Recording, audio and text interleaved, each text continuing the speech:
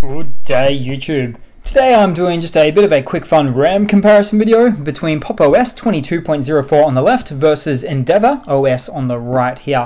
So without further ado, we'll get into it there and we'll open up a terminal because we've got a lightweight system monitor command that runs through the terminal there. It pretends to be a little bit graphical as well, which is nice to see. And I'll just punch that up firstly for you guys. Well, that might be a bit too big to see that, but we'll give that a go.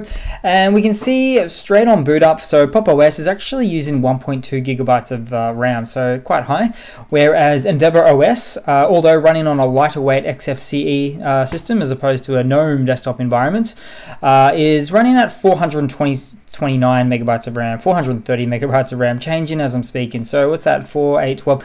That is roughly 3 times less the RAM, or should I say Pop! OS is 3 times more the RAM usage, which is quite significant. This can come into play as an important piece of data or advice when you're looking at installing a Linux on an old PC, just to play with it a bit, see how it goes. But yeah, it's always always quite good there to get a bit of a feel for these things, guys. So thanks for watching. Please leave a comment, subscribe, hit that like button, and I do hope to see all of you guys there in the next one.